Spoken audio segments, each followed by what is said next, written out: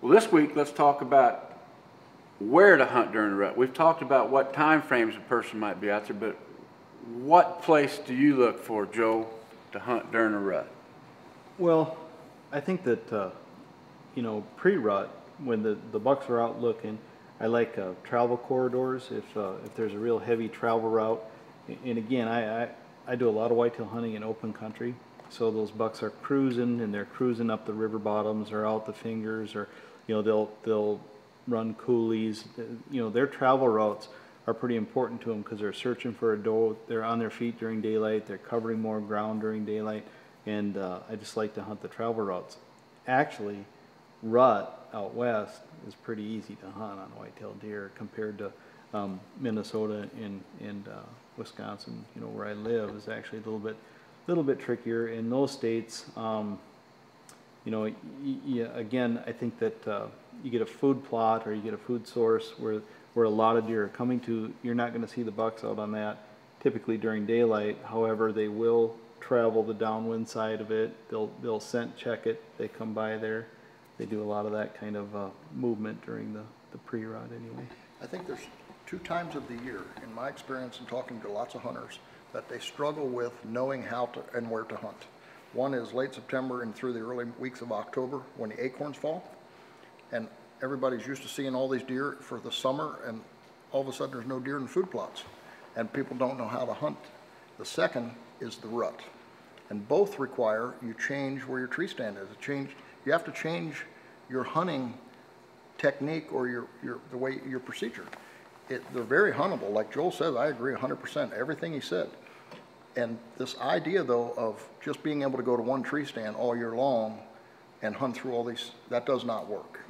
When rut comes, you've got, and it depends where you're hunting. As Joel said, when he's in open ground, you can see, so you have your visual clue, and then you can go and do what you need to do to try hunt, whether it's stalk or set up on a travel corridor or whatever it is.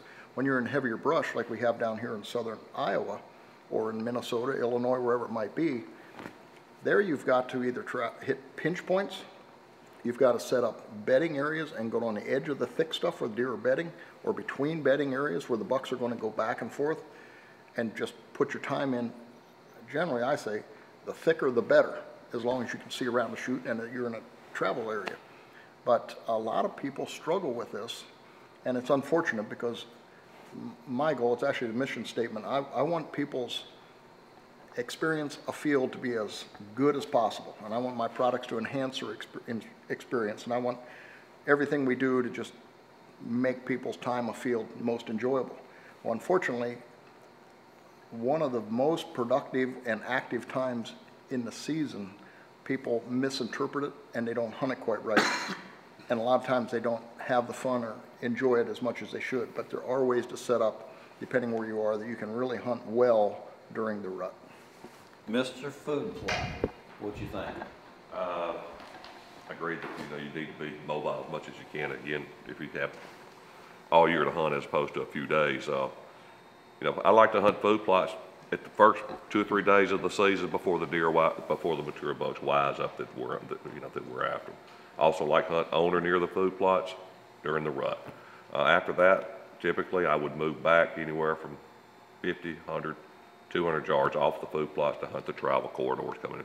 Sooner or later, during the rut, the bucks are going to cruise on the downwind side of those food plots, scent checking to see if any of them are in heat. Very effective. You're going to see a lot of deer, but you've also got a chance to see a mature buck that way, in my opinion. First few days of the season, on or near the food plot during the rut, and then after that, move back further in between the bedding areas and the food plot itself, in my opinion. And then one other real important thing, and Larry, you're one of the best I know at this.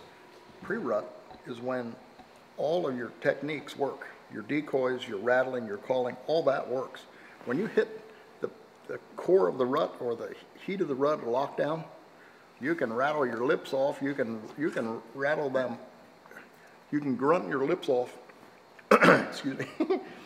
During the heat of the rut, you can grunt your lips off, you can rattle your horns to a nub, and it doesn't matter because they're not interested in that, they're with the doe.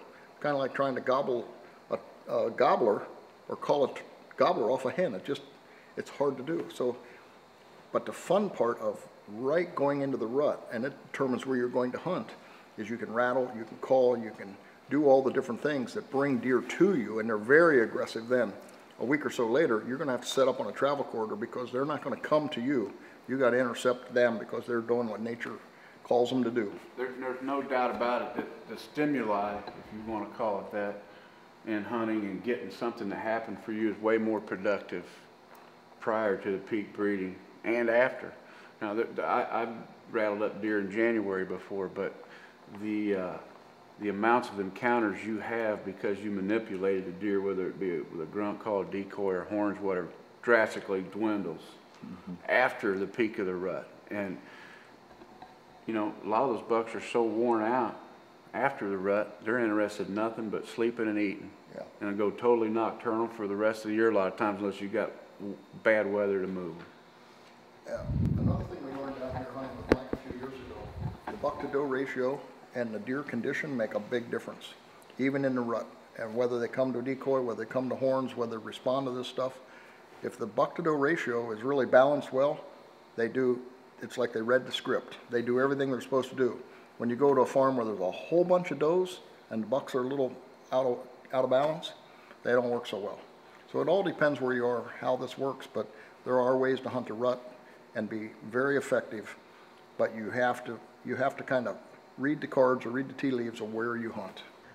One of the things is the adaptive and everything was, so we talk about the rut like it's this, you know, magical 3 or 4 day window, and it lasts over weeks. We see fawns born from early May, late April, all the way into June, which means those deer are getting bred at lots of different times out there. You know, earlier, like we've talked, you know, pinch points, travel corridors, things of that nature, I think in the early part of the rut are great. Later in the rut, you know, I sat on an open cornfield, and a lot of guys are like, well, why would you do that late rut?